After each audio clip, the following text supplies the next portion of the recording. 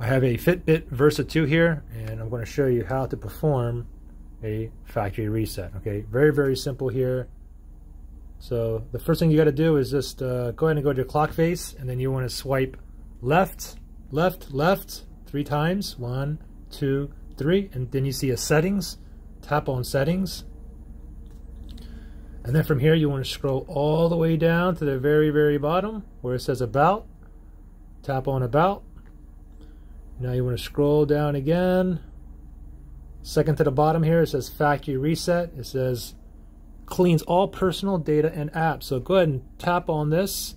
And then if you want to proceed with the reset, go ahead and tap on reset, and it's going to do a factory reset back to original factory default settings, as if you just bought this brand new and took it out of the box. Okay, I'm not going to reset this one or do a factory reset on this one. Anyways, that's pretty much it. Any questions, issues? Comment below.